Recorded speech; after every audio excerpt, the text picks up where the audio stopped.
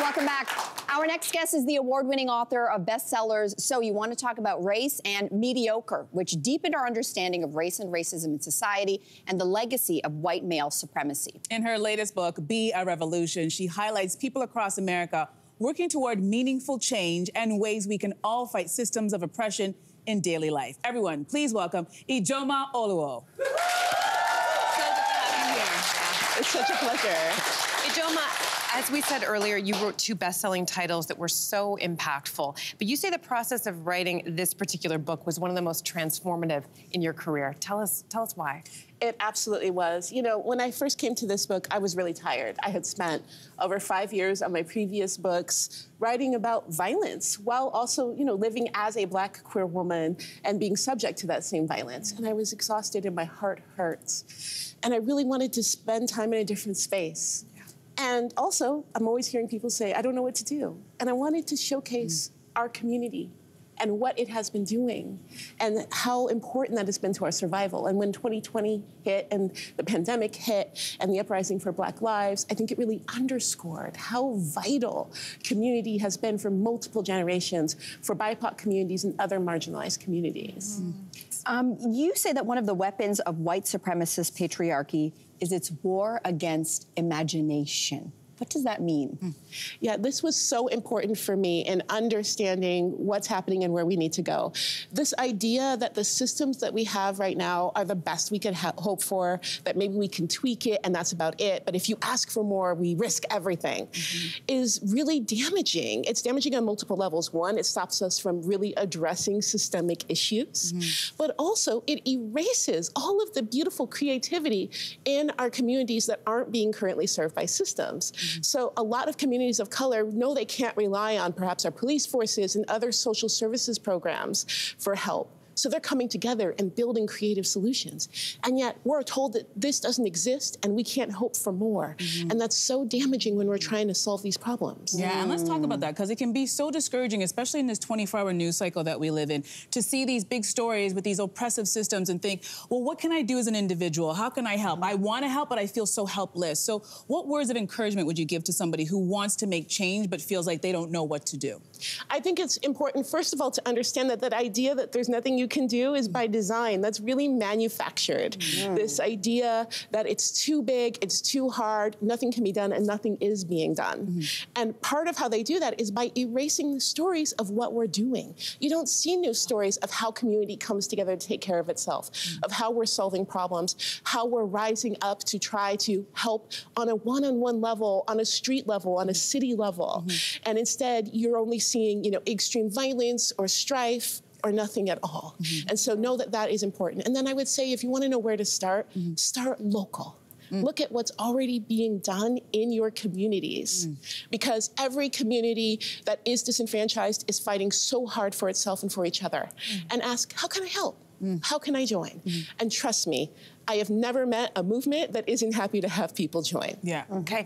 So the title of the book is Be a Revolution. And I think people are looking for really concrete ways that they can help, and they sometimes feel overwhelmed not knowing where to start. So how can we, just some suggestions you might have to fight oppression in our day-to-day lives? You know, I think that it's so important to realize that you can start anywhere. Right? So there are a couple of things. One is recognizing harm, and you can pick like a space that you're most interested in. Say, I have expertise in this area. What is it like for people different than me here? What is being done here? But also saying, you know, I believe in freedom. I believe in abolition. What does that look like as a parent? What does that look like as a boss? What does that look like with my family or my community? And so for me personally, as a mother of a teenager, I'm regularly thinking, do I have this patriarchal punishment-based parenting system? Or do I have a more abolitionist community-based parenting system? And that's tricky with a teenager, but it's what I try. Well, I love the story that you share, which is just sort of like that, yeah, you're being met with sometimes a bit of attitude, which I think many parents can relate to. And yet you instead are like, where can we work together on this? Absolutely. Right? Try to define our relationship and what we both want out of it. One of the things I find so fascinating and important you discuss is you say ability and privilege are important factors in the type of social work and social justice work that a person pursues. How does one navigate their privilege in working in those spaces?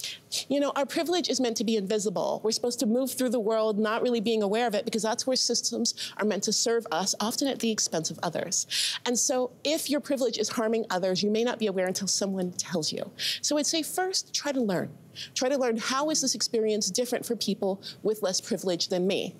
And then also know that if your privilege is harming people and they bring it to you, they're trying to educate you. And that's a gift. Don't fear finding out you've done harm. Fear never finding out the harm you've done. That's powerful. That's powerful. Take that, learn, grow, know you'll make mistakes, come to it with humility, try to make it right, you know, stay in communication with community, and you can be a valuable part of these movements. Wow. All right, so before we embark on movement work, you say it's important for us to know how to protect our mental and physical health. How do we do that?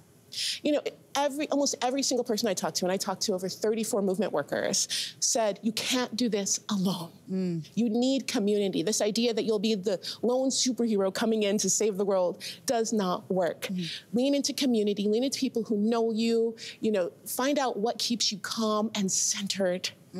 And also know that this movement work changes. It can meet you where you're at.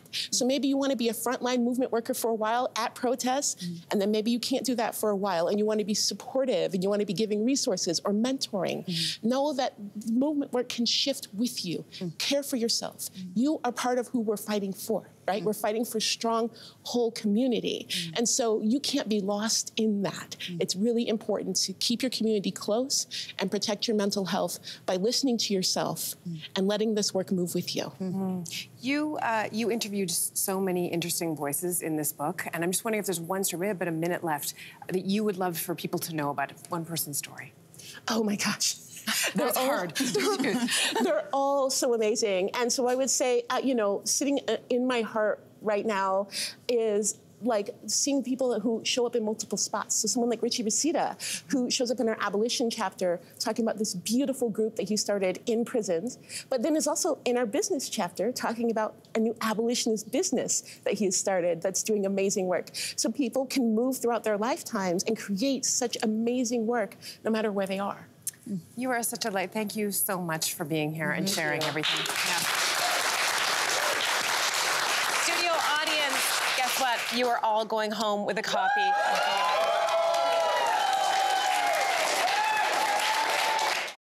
Hey there, what did you think? Drop your comments below and join the conversation. And don't forget to like and subscribe so you can find more on everything from food and fashion to pop culture and current events. See you soon.